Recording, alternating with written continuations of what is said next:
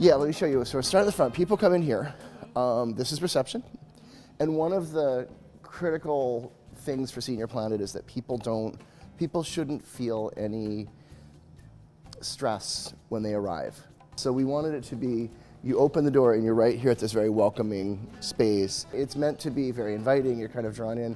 Even things like when they design the curved walls, curves for us emotionally, visually mean movement. They mean like sort of they draw you in a little bit. Instead of a sharp edge, it's supposed to be more inviting. So this will be the first place where the reception will be. There's going to be a little screen that has classes and information about that. You can get information here on the classes, and then once you come in, maybe you'd sign in for your class or just say that you're here, and then you can come in. We don't have any requirements for membership or participation aside from that you're 50 plus and that you can work in a kind of a collective space like this and respect other people. All right, so when we come in here, you walk in. This place, the way we designed it is that it should feel almost like a miniature little town. Oh, wow. So the central space here, we call it the main street, and you'll see when we get all the carpets down that there's like a section of carpet that goes kind of from here to here, straight back, and there's a series of bench kind of chairs that also have potential for little screens that'll come out of them. And so that would be your sort of first area. So if you come in here, you kind of get drawn in there to kind of plop yourself down with a tablet or whatever. Over here on the front wall, there's going to be a little seating area. And because we are passionate about creative expression for older adults, and because it's Wynwood, and it's Miami, we want it to be art-centric. And so this wall here is going to have about a half dozen LCD screens that are of different sizes, and we're going to project people's art onto them. So we've got a half dozen screens here. We've got a space there for a piece of art. There's space on the walls as well. So we're going to kind of build up a little bit of a sort of just like rotating art collection with mostly done by the folks that are participating and from the community as well. So it's more flexible. We're going to have a little technology display area here in the front because people want to see some tech when they come in, and it kind of sets the tone. Over here, we have a lot of folks they do these Zoom classes. So just be careful in the middle here. When they do, they need kind of a semi-private little nook. A lot of people are, they may be talking to family members in another country. They may be doing a business call. They might be doing something with a session where they want a little bit more privacy. So we've set this up over here for a kind of like seated spaces where they can get a little bit of distance from everything else. There can be sort of a little bit of noise and chaos around class time, so they'll be able to work in there and get a little bit more quiet space. It's all going to have state-of-the-art Wi-Fi, of course, so like really fast connection. There won't be any latency. You'll just be able to get that video and that connection that you want, so it'll be there. This room over here is where a lot of the magic is going to take place. This is the main training space.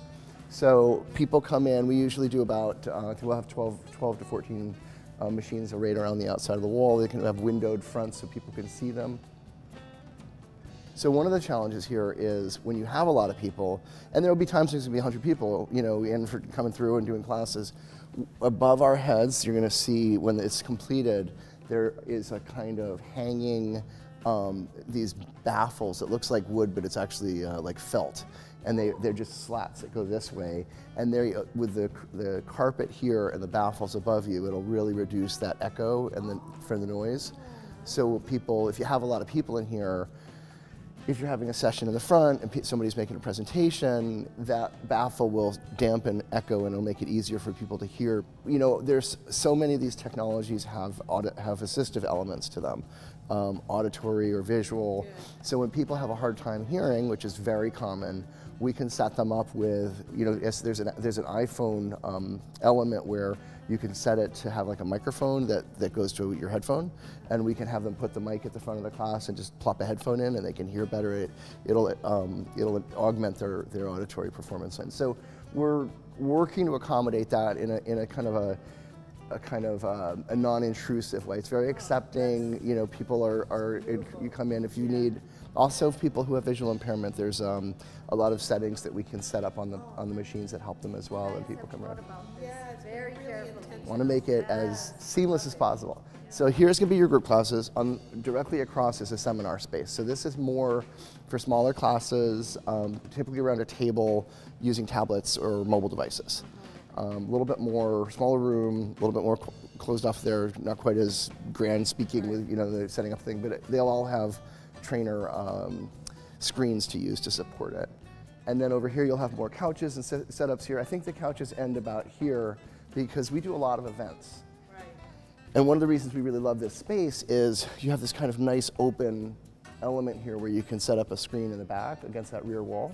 And so you can get a screen back there, and we can set up chairs in rows across here, and you can put in like 50 or 60 chairs. So what you'll see a lot of, usually like once every week or usually every week or two, you'll have some kind of event. Often they can be as many as 2 or 3 per week. It's very easy to set the chairs up. There's a section in the back here, they just roll right into that back room. So when we're not doing an event, this is a nice open space. And then when we are doing events, the staff can staff and volunteers usually will just set up the chairs. It takes about 20 minutes to set up for an event. It's really modular. We're going to have amplification. We're going to have a drop-down screen that'll drop down across that rear wall, and you'll see if you come in for an event, you'll see people seated. There's going to be a coffee bar over here. I'll talk about that in a second. But you'll have people that can move in and out without disrupting the event, and that's why it's designed to be kind of seamless for that. This area over here, careful here. This area over here is going to have we're calling it like a production space. And one of the things that's happening is a lot of people come in, as you can relate to, like you're doing art, right? So they want a place where they can do digital art. They can do maybe mix their music that they've been working on. They can do something. They want to do podcasting, and they want to have a place to podcast from. This whole space is going to be state-of-the-art production stuff so that people can express themselves and get that stuff into digital formats. And this is where we've sort of evolved with our thinking over the years at Oates. People love just to have a little coffee or a little snack, and it helps to kind of set a tone for their spaces. And Miami, you gotta have a cubanito. You gotta have a cubanito, exactly. And so we've started building these into the centers, and it's been very popular. So we did one out in Colorado, and people really use the coffee bar, and they really love it. We're gonna add one in the next version in New York, but this is the first center that we've ever created in Florida and the region that focuses just on tech. And this coffee bar will be like a critical element to kind of create a social kind of energy around it. So this area here will be some banquettes, and this rear wall is going to have a coffee bar with just some sort of cabinets and stuff. And then out here there's going to be an exit to the patio where you can sit outdoors or indoors. So if the weather permits and it's a nice fall day and reasonably temperate, you can sit outside. There's nice seating with a little canopy over it. There's also some parking out in the back as well, for folks that want to park in the rear. Yeah. You guys are asking about the mural in the front. Yeah. So it's, that's part maybe that, I don't know, today I may be most excited about, where the mural is just coming later.